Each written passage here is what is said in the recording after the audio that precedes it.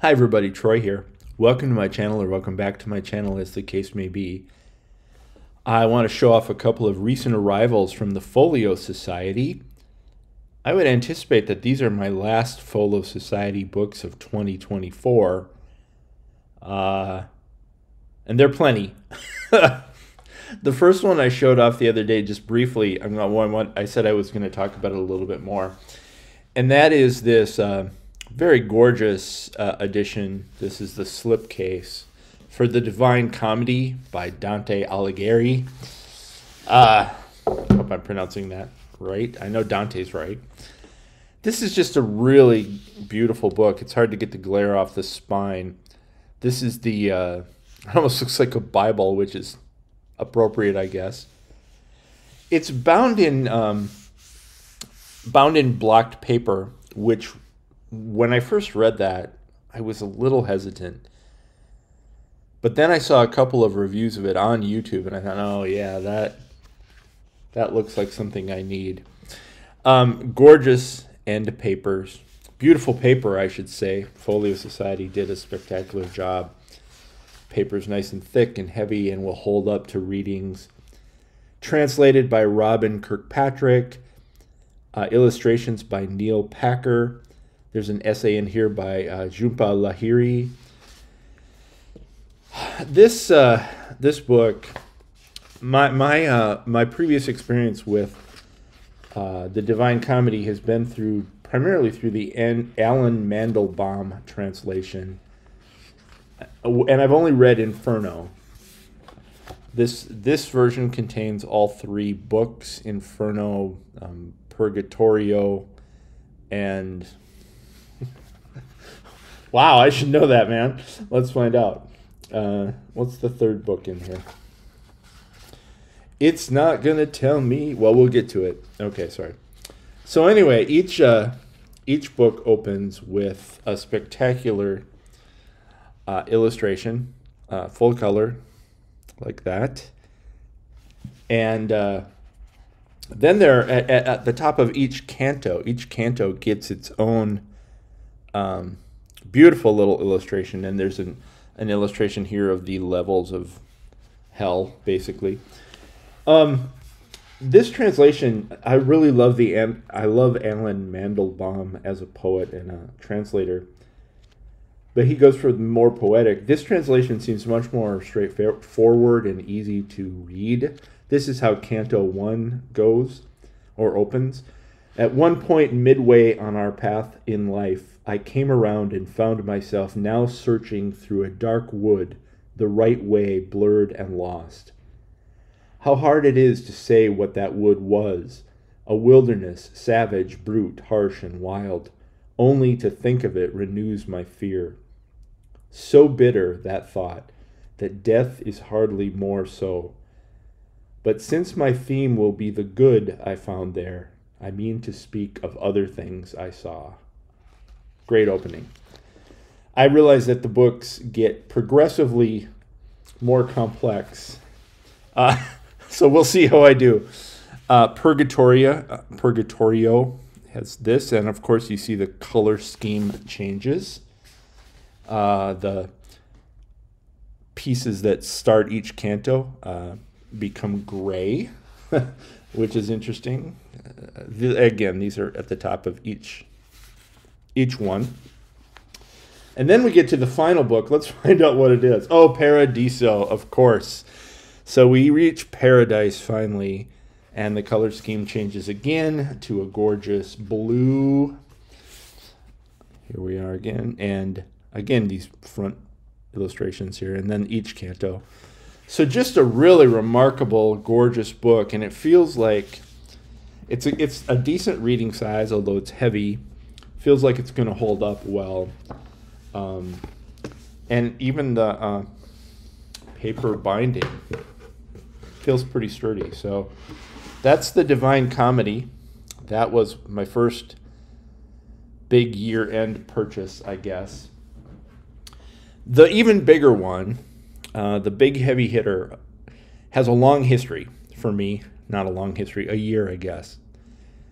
Last fall, Folio Society published a super expensive, super fancy deluxe edition of the complete plays of William Shakespeare. I hesitated quite a bit because the price tag was steep. I think it was $1,500. I finally pulled the trigger and waited patiently for the books to arrive.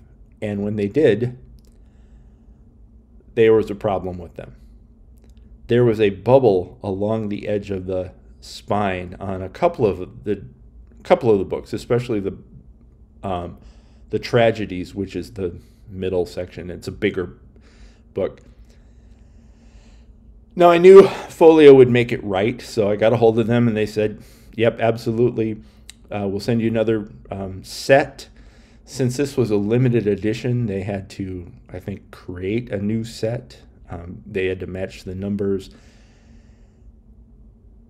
Those arrived with the exact same problem. They had not fixed that problem with the binding at all, and I was disappointed, to say the least. But I thought, well, okay, this version is not to be for me. So I shipped both of them back. Folio was very happy to refund my money. They're very good about that. They have great customer service.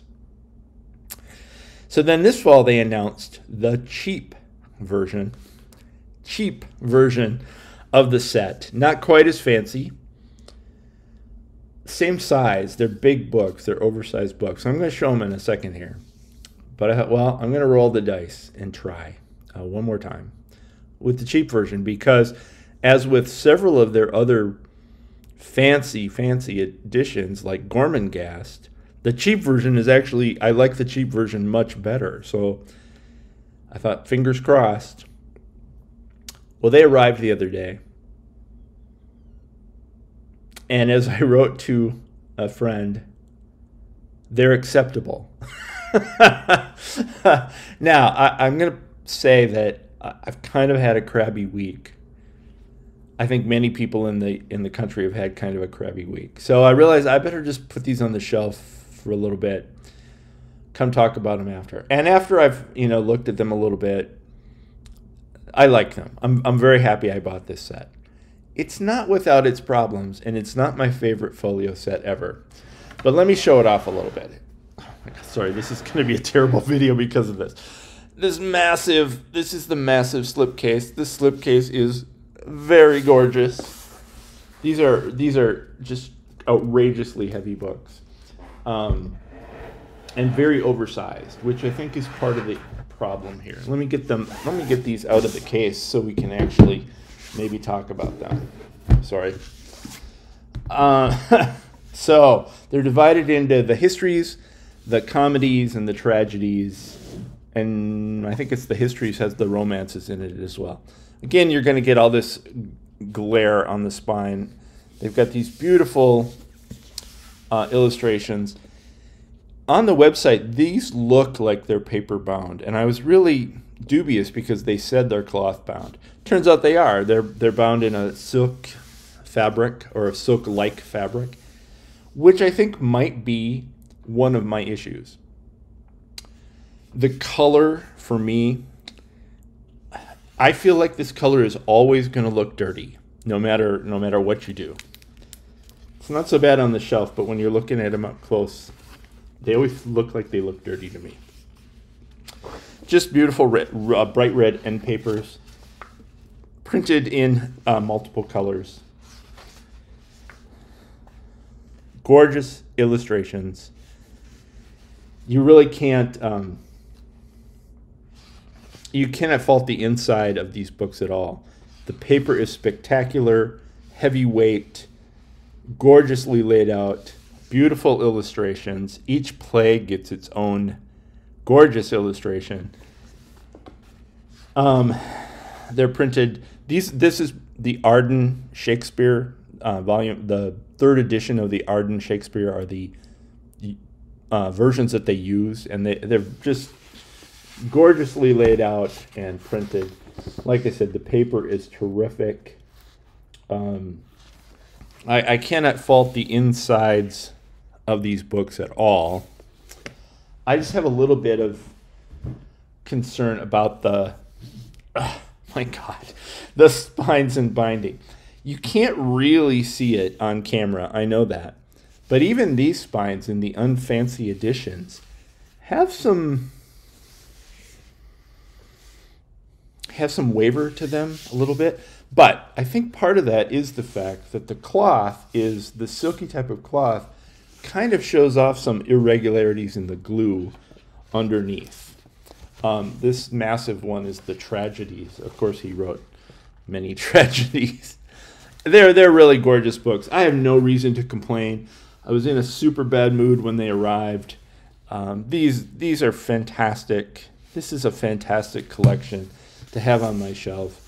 And you know what? I don't believe that any books should just sit on a shelf and not be read, so I'm going to read these books, all 38 plays.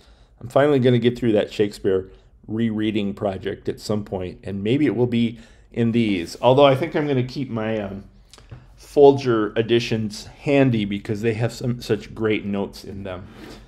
The comedies, again, same thing. They all have their beautiful spine design. Beautiful whatever. So they're really nice books. I think this cheap version was $280. Which, you know what? It's definitely worth that. If you are looking for a really gorgeous keepsake edition of Shakespeare, also highly readable, this would be a good edition to spend that money on. The illustrations are by Neil Packer. There's an introduction by Gregory Doran. And there's a foreword by Dame Judi Dench. It's very short, but it's very lovely about her life with the bard. So those are my arm's got to work out. Those are my latest editions from Folio Society. Like I said, I don't believe there will be any more this year. There is one more fancy book coming in that I'm aware of before the end of the year, but it's not Folio. Then the only thing else that I'm aware of is there's 2 Suntup books on order for far late into they're both late 2025. So we'll see what happens. And we'll see what happens with my general fancy book over purchasing. I noticed this year that I kind of hemorrhaged money throughout the entire year. So I'm going to try to do better in 2025. Hope you're all doing well. Hope you enjoyed seeing those. I highly recommend both of them, even though the Shakespeare gave me some pause at first. I have no pause about the Dante. Order that. That's a gorgeous edition. I will talk to you again soon. Hope you're doing well. Take care.